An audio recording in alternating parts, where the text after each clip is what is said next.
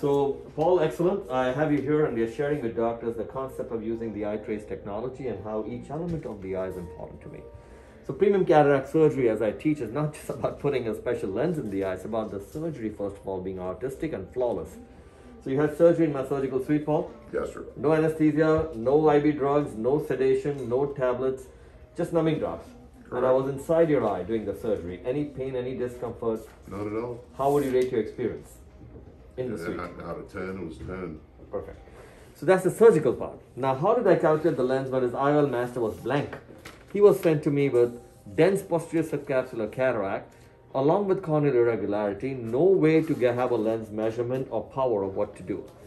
How we measured it is, as I was teaching, is I even take all aspects of the patient, like you know me. I measure everything. So when we took each element of the patient, it's like I say, you measure the ankle, the thighs, the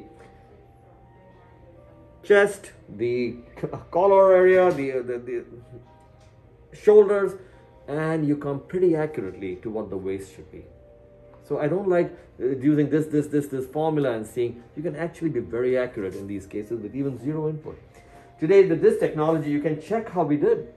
You're seeing over here, even though I used the toric premium lens. Remember, Paul? Yes, sir. And we went here at 111 degrees.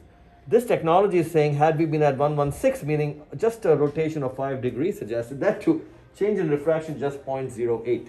He's presently at refraction minus 0.01, which is basically 0. And he's 2015. How's your vision, Paul? It's fantastic. It's great. No glasses, no contacts as always, 2015. That's beyond 2020. So that's the beauty of how you use technology. You can use it before or after surgery. But to me, the biggest accountability is the patient on camera and their vision. Right, Paul? Yes, sir. Give my regards to your mom, too. She's doing fantastic. That's your pleasure. I certainly will.